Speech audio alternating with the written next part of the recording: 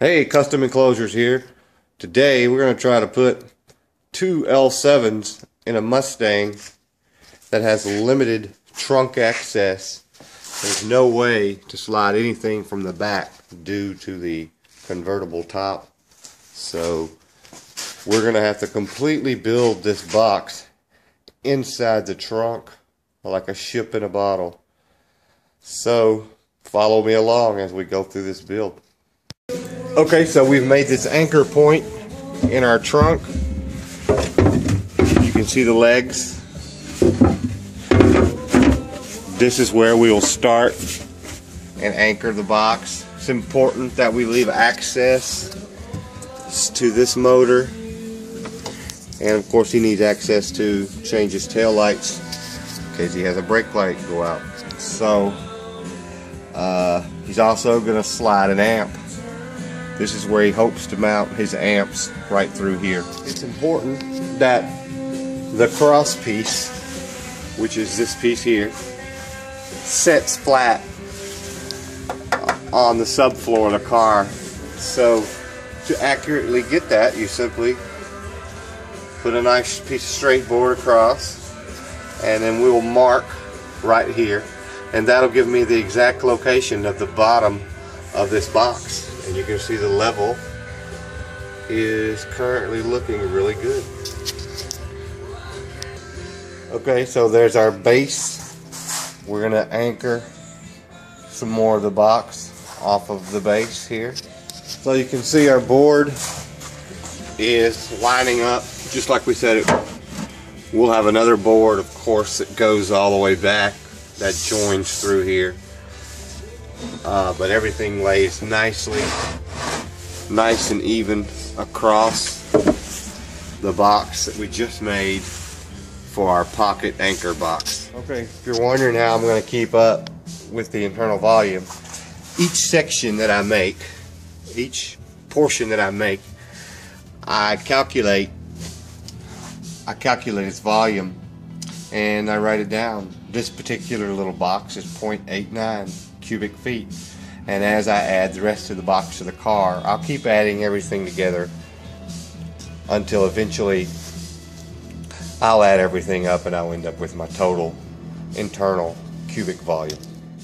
Okay, today we're trying to decide, you can see how far we've come along. We're trying to decide how the board is going to come out this way and go up and slant down, or just come out straight. It's all about how I can get the subs loaded back here. That's what we're trying to decide now.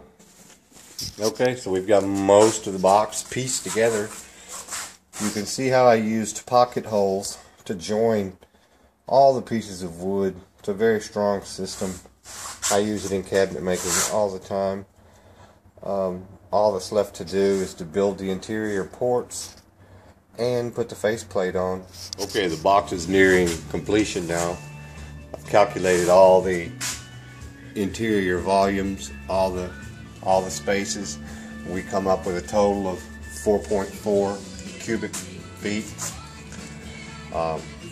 The ports displace 0.4. That brings us to 4.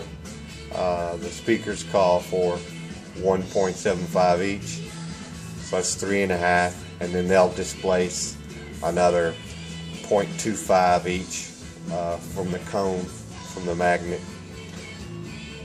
That'll put us right at our limit of 1.75 minimum per sub. So, and this is all the space I could squeeze out of this box. I've got the last piece cut here, and I'll try to put it in and show you.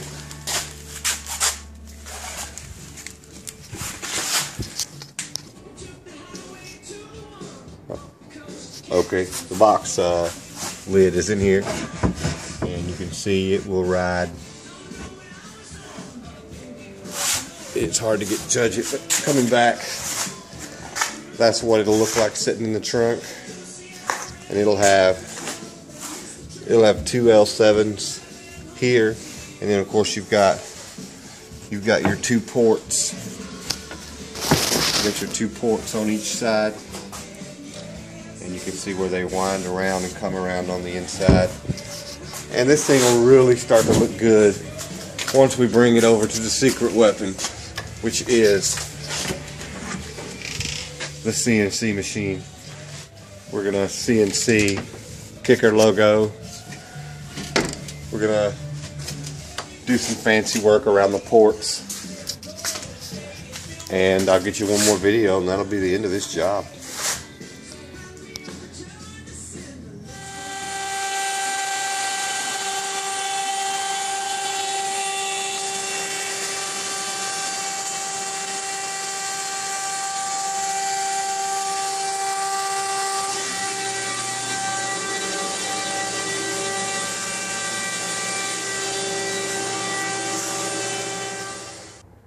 L-7's done.